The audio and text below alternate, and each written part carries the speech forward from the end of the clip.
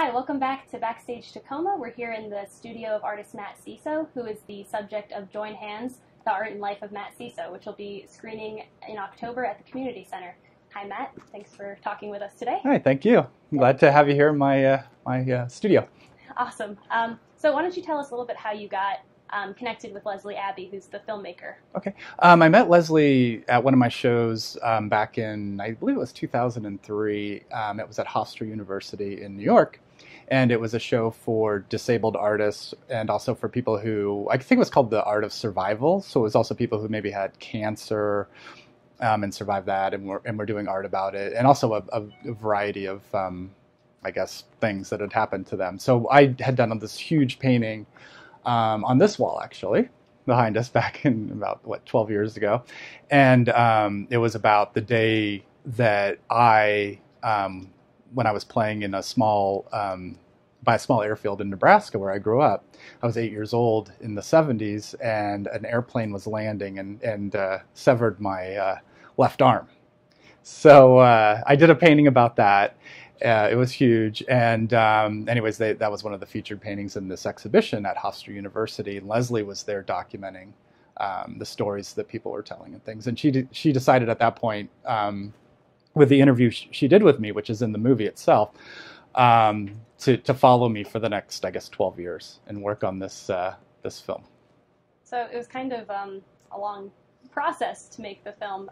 How was that, having someone document, your process and your art? Yeah, it was really neat, because what she did was she came to DC on several occasions and interviewed people who had bought my work, asking them questions about like why and what they like about it. And also she even came to one of our Thanksgivings in Nebraska and interviewed my family, so that's in the film.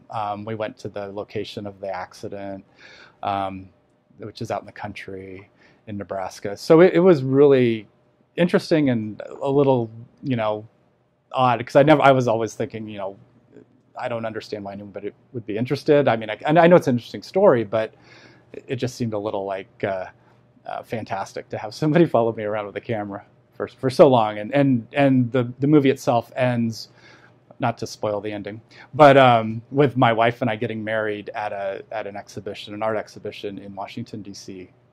So it's pretty cool, and it was like a big happy ending kind of thing. That is awesome. It's like you're a Kardashian or something. Yeah, I guess. So why don't you tell me a little bit more about your influence?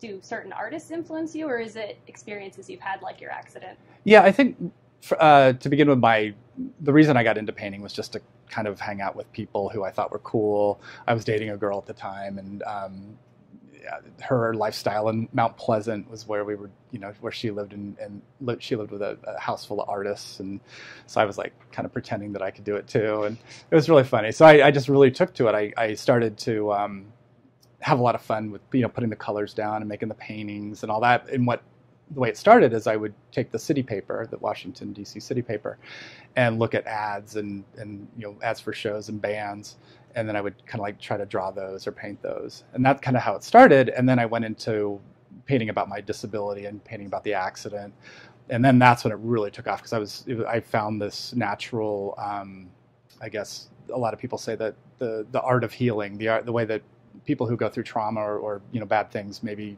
sitting down and painting about it or drawing it is a great way to help express yourself and maybe get through some of the harder parts of that.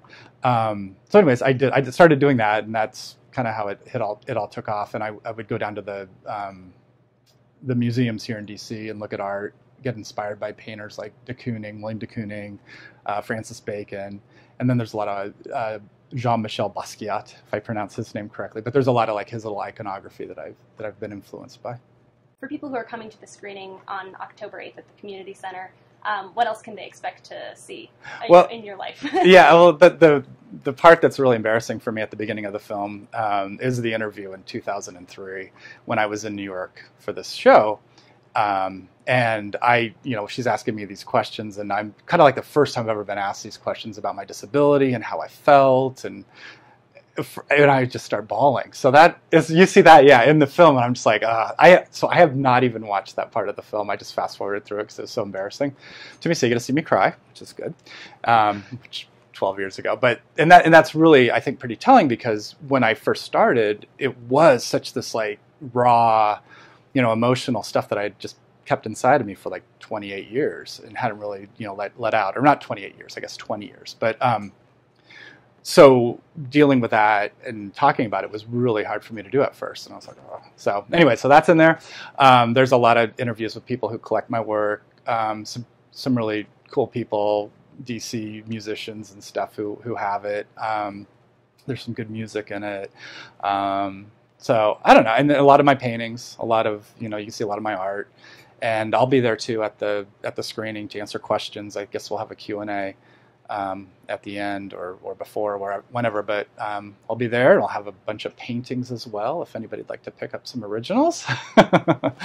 Anyways, and other artists too. Like if you have questions about making it in the DC art scene, I could help with that. I also show internationally. There's a lot of like advice I can give to young artists looking to emerge and things like that. Sounds like it's going to be a really good screening. Thank you so much for chatting with us. Great, thank you. All right. So be sure to head down to the Tacoma Park Community Center on October 8th at 7:30. That's Thursday. To see Join Hands and to meet Matt. And stay tuned for another edition of Backstage Tacoma next month. Thanks.